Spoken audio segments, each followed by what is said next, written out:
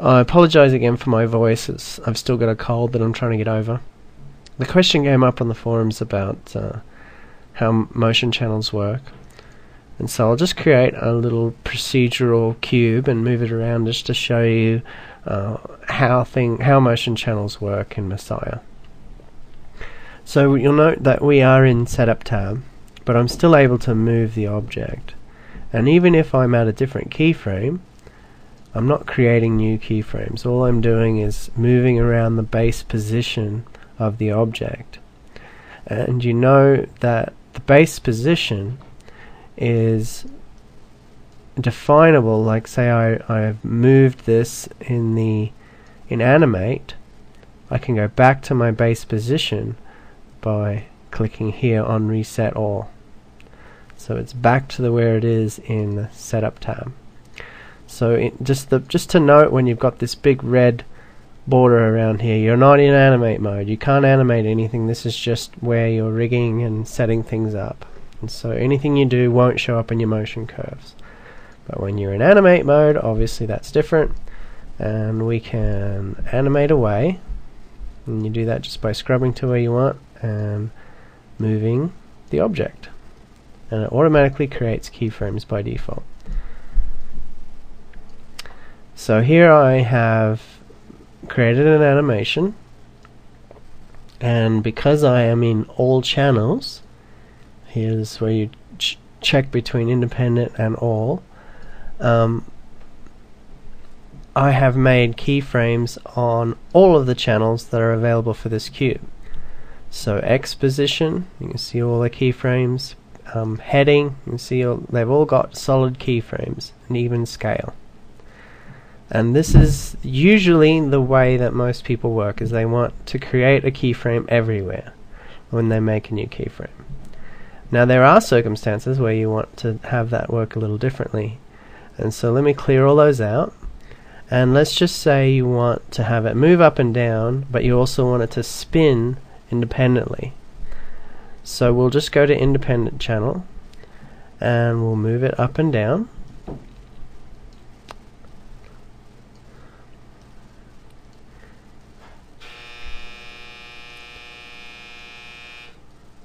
Moving it up and down. There we go, that should be enough.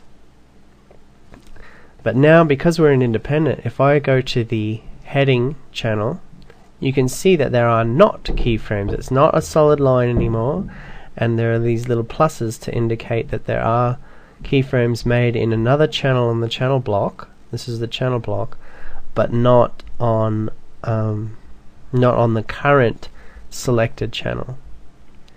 And so now on frame 50 we can rotate this, and you can see that it is independently moving, independent of all the other channels. And so when we scrub, you can see that it's moving up and down, but then independently on heading it's got a keyframe. So that's how that works. So this is particularly important when you're dealing with multiple objects and you want to copy keyframes to and from them. So say we want to copy just the Y and not the heading of this one.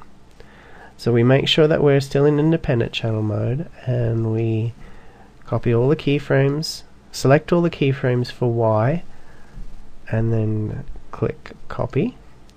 And then in our other cube, make sure that we're on Y and click paste. And you'll note that we have copied the Y channel, but not the heading channel. Now if we were to, let's just delete all those. Now we'll select this one and we switch over to all channels.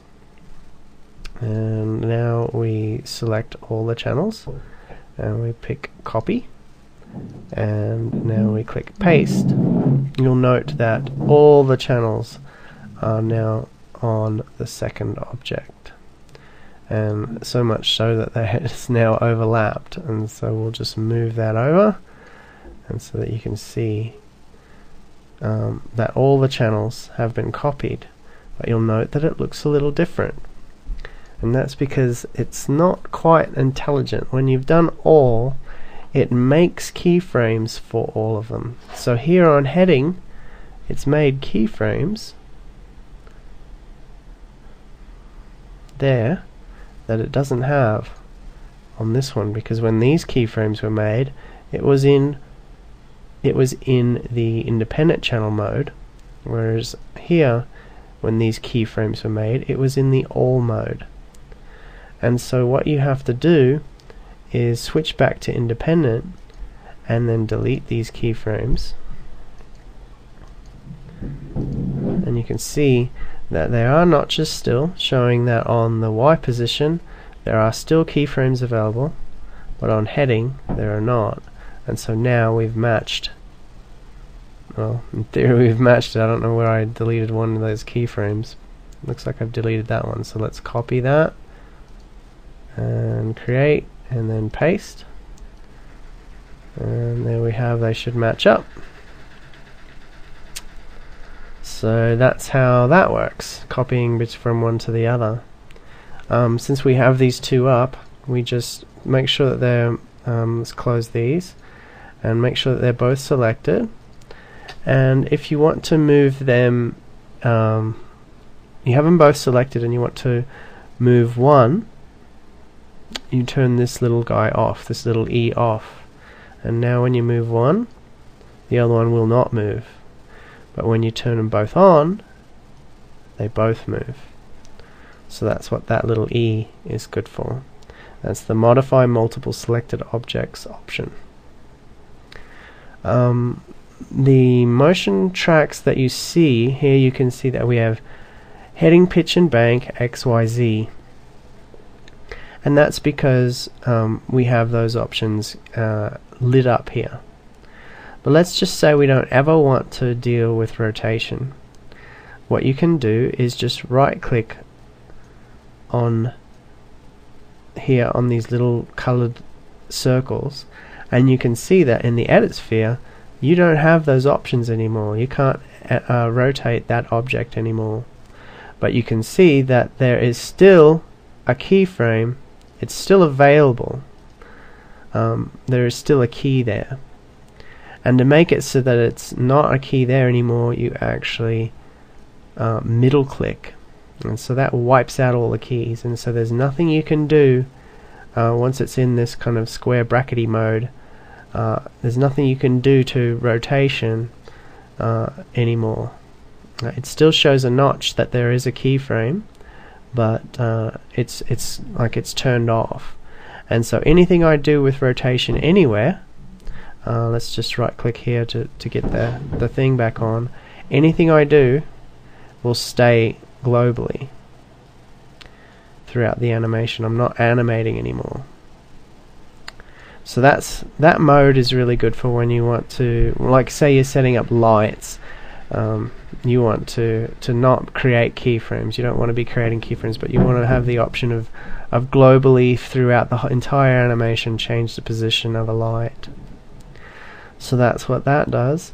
So we'll just turn that back to the way it was there, and turn those back on, and so that's the way it looks by default.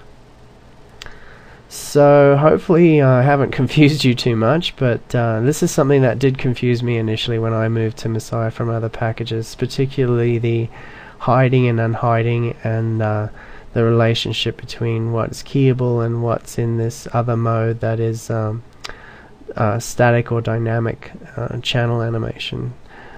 So that's what that toggle is. This is dynamic. It's keyable, but this is static, and so anything you do is globally set. It's not animatable anymore on that particular channel.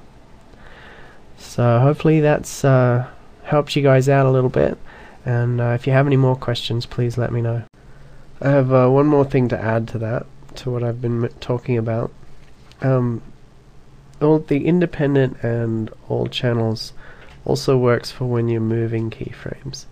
So here I'm going to move this last keyframe from 50 to 60. and as you can see, all the channels moved along with it. And I can just put it back. So if I switch to independent and I move the channel, you can see that it left a notch there, and if I go back to heading, you can see that I did not end up moving the heading.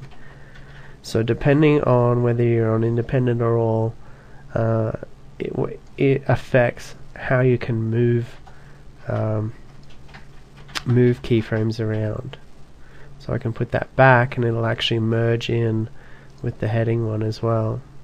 And this works with the motion graph and also with the dope editor as well.